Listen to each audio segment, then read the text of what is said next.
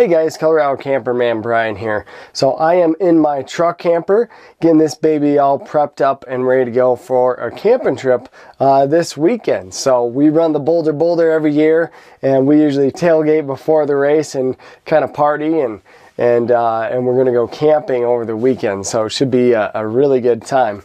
But in preparation for this, one thing I'm gonna do to my truck camper is install these LED light bulbs. So some of you guys might be asking, well, didn't you buy those a while back? Yes, I did. I still haven't put them in. Just to give you some information about these, I bought these on Amazon.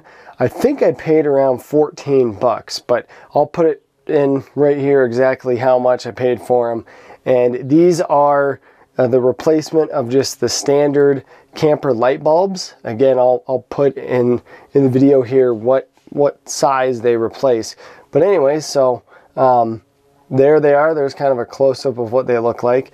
These are the cool white ones, so they have more of the blue hue to them. I thought I had gotten the warm white, which is more like this, but turns out I ended up getting the cool white. So I'm going to put them in here, see how they look. I may end up getting the warm white ones, but I'm going to put them up and see how they are.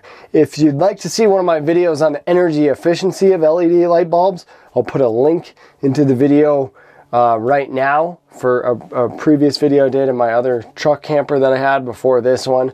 Otherwise, I'm going to get these babies installed here and enjoy.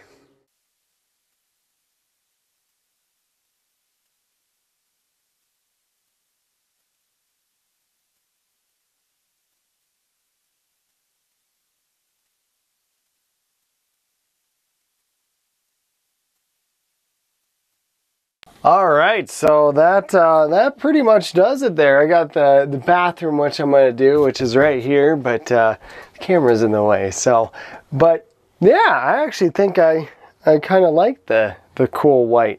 At first, when I had the mixture of the cool white and the warm white, obviously that didn't look very good. But yeah, I think I'll definitely be able to get used to it for sure.